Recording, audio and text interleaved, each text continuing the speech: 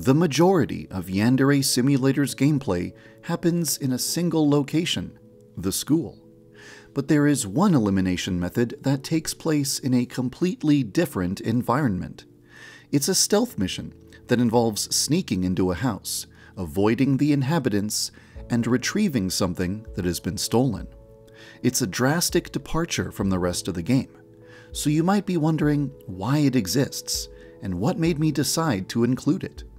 And you also might be wondering if the final game will have any other stealth missions that take place outside the school. So that's what I'd like to talk about today. In this video, I'll explain why I put an outside-of-school stealth mission into the game, and I'll also describe the ways that the mission has recently changed and improved thanks to feedback from players. One of the elimination methods in Yandere Simulator is called the Befriend-Betray method. This method involves doing a massive, life-changing favor for your rival. This favor will make the rival trust you enough to enter your house, where she will be completely vulnerable.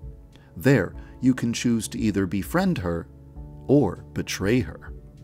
I first revealed this feature back in 2016. At that point in time, whenever I wanted to show off a new elimination method, I demonstrated the feature on a character named Kokona Haruka. In order for me to demonstrate how the Befriend-Betray method worked using Kokona, she needed some kind of dire problem for the player to solve. So I came up with a dilemma for her.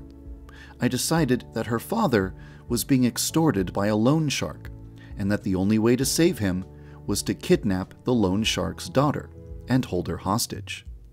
Many people liked the concept, but in terms of gameplay, it was mostly just a bunch of conversations and cutscenes with very little interactivity. So I tried to come up with ways to add more meaningful gameplay to the Befriend-Betray method. I thought about other games that featured loan sharks, and eventually I remembered the Yakuza series. There are plenty of missions in the Yakuza games about stopping loan sharks, usually with extreme violence. So how would Yandere-chan deal with a loan shark if she was the protagonist of a Yakuza game? Well, she would go straight to his office, knock out all of his henchmen, and beat him within an inch of his life until he agreed to stop extorting Kokona's father. That would definitely make the Befriend-Betray method a lot more interactive. After imagining this, I was so excited about the idea that I made a video about it right away, but that proved to be a mistake. The concept received a very negative reaction. Most people felt like a side mission with beat-em-up gameplay would be completely out of place in a stealth game like Yandere Simulator. They also felt like the idea of a schoolgirl beating up a group of grown men was just too over the top. So I apologized and abandoned the concept. But one person in the comments section gave me something to think about. If Yandere Simulator is supposed to be a stealth game, then perhaps the Befriend-Betray method should involve short stealth missions about sneaking around someplace where the player could solve a problem for their rival. This comment planted a seed in my mind that would eventually grow into something special. When I first started working on Yandere Simulator, I was planning on keeping the entire game inside the school. Adding stealth missions that take place outside of school would be a very ambitious addition, because it would require new models, animations, voice acting, music, etc. I was very hesitant about committing to such an idea, but I didn't want to dismiss the concept without giving it a chance either. So I decided to try out the idea by creating just one simple stealth mission as a test. By taking the time to create one outside-of-school stealth mission, I would learn everything I needed to know in order to judge whether or not it would be feasible to try adding more stealth missions to the game.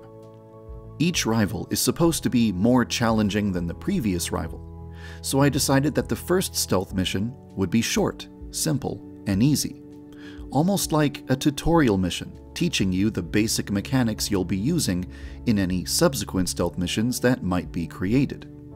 With that in mind, I decided that the stakes should be as low as possible.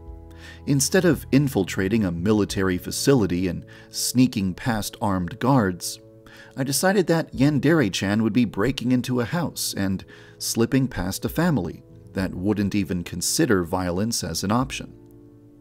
To give the player incentive to play the mission, I decided that there should be a morally justified reason for sneaking into the house. And there's nothing more justifiable than rescuing a cute animal in danger, so a stolen kitten became the focal point of the mission. The story goes like this. A creepy otaku has become obsessed with Osana because she resembles his favorite anime character. To gain leverage over her, he has kidnapped Osana's pet cat and is threatening to harm it if Osana doesn't obey his every command. To help Osana, you must sneak into the otaku's house and rescue the cat. It's a little bit cheesy, but I wanted the first mission to have a very simple and straightforward story. Subsequent missions would, of course, have deeper gameplay and deeper stories.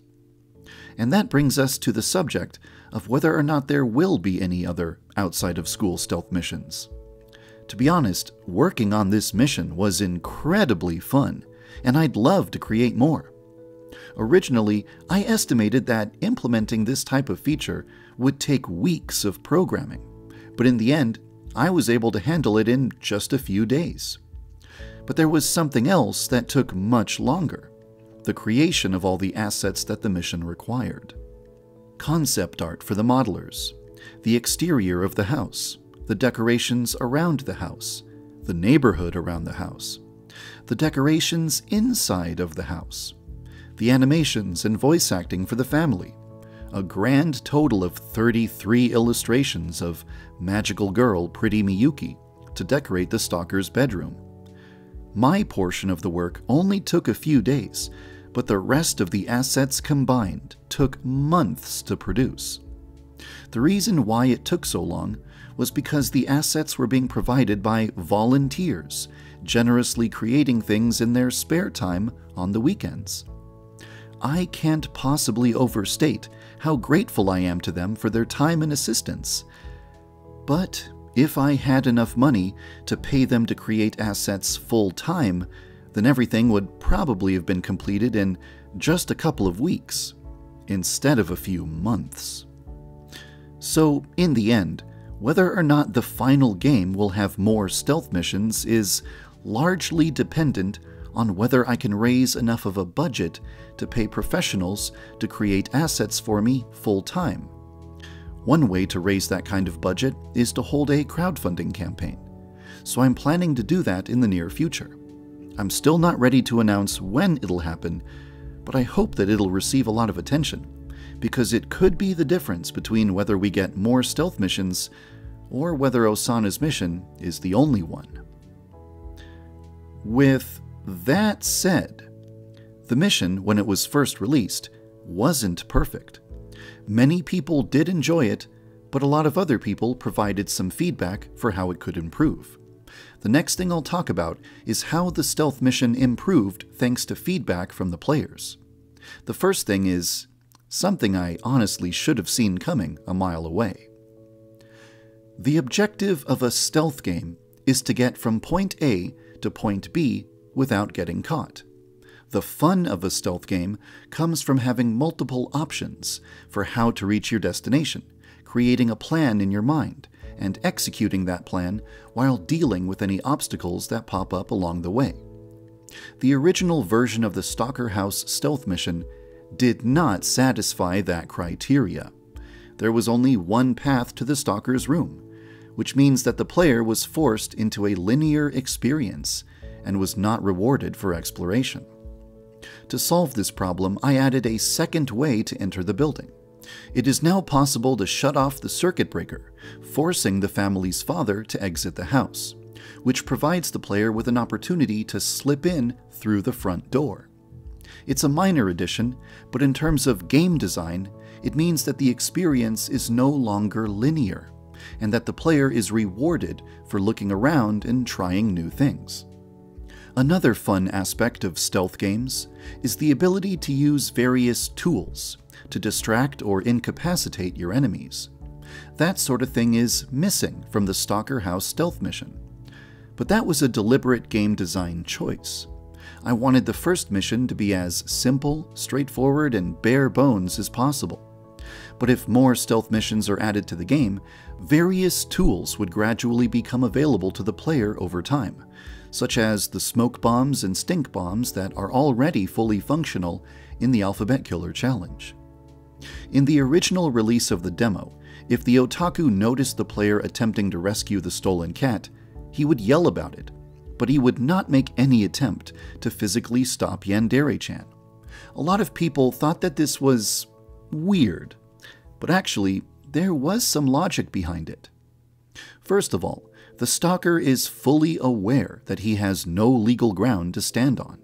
He's a thief, and he's been terrorizing Osana with threatening messages. He doesn't want to do anything that could result in the cops showing up at his house, because he knows how much trouble he would be in if the police learned what he's been doing. So, apprehending Yandere-chan or attacking her is simply not an option for him.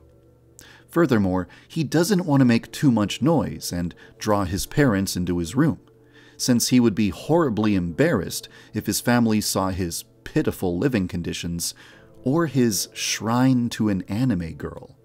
More importantly, he doesn't want his mom and dad to be aware that their son is a criminal. And last, he is meant to be seen as a spineless coward who would be too afraid to actually attack anyone. An impotent little man who is incapable of doing anything more severe than making anonymous threats over the phone. A person who wouldn't raise a finger against anything more threatening than a kitten. Because of all these factors combined, he can neither attack Yandere-chan nor call for help. He really is in a position where he has no other option than to simply shake his fists with empty rage and merely watch as Yandere-chan walks away with the cat. However, in absolutely any video game, there should always be some type of consequence if the player screws up. Allowing the player to alert an enemy with no punishment whatsoever is pretty weird. It goes against everything that players have been trained to expect from video games. So, a lot of people expressed that the stalker should definitely take action against the player. Even though the stalker has a million reasons to avoid laying a hand on Yandere-chan, at the end of the day, I have to do what's best for the game. So, I've rewritten the stalker's personality to make him impulsive and violent enough to attack Yandere-chan, even if doing so defies all logic. Fortunately, this type of thing won't be a problem moving forward. I don't want to drop any spoilers, but if further stealth missions are added to the game, they would definitely involve characters who have very plausible reasons to attack Yandere-chan. There was another thing that bothered people about the mission. After leaving the stalker's room, his mother and father simply disappeared. The reason for this is because I was deliberately trying to make the first mission relatively easy, but the unexplained disappearance of two family members was just plain weird. So I decided to provide an explanation for the vanishing mother and father. When you exit the stalker's room, you will discover that the kitchen door is now closed, and you will hear the sound of a man and woman arguing on the other side. That's right, the stalker's parents are having a domestic dispute. That's the reason why they aren't able to hear the sound of a struggle coming from their son's bedroom, and why they aren't around to catch you as you flee the house. If you listen closely, you can just barely make out what they're saying, but it's not too important to the story. And with that, I've said just about everything I wanted to say about the stealth mission. It was an incredibly valuable learning experience, and it taught me everything I wanted to know in terms of how many resources and assets would be required in order to keep adding similar missions to the game. And the feedback that I received from players gave me a firm idea of what principles to keep in mind when designing future missions. It's still too early to say whether or not there will be any more stealth missions added to the game in the future, but I hope you'll look forward to the final game either way. Now that I'm done talking about the current state of the demo, I'd like to turn my attention towards the future. The next subject I'd like to talk about is how the rest of the game will be different from Osana's week. I'll release a video about it tomorrow. Thank you for following the development of Yandere Simulator.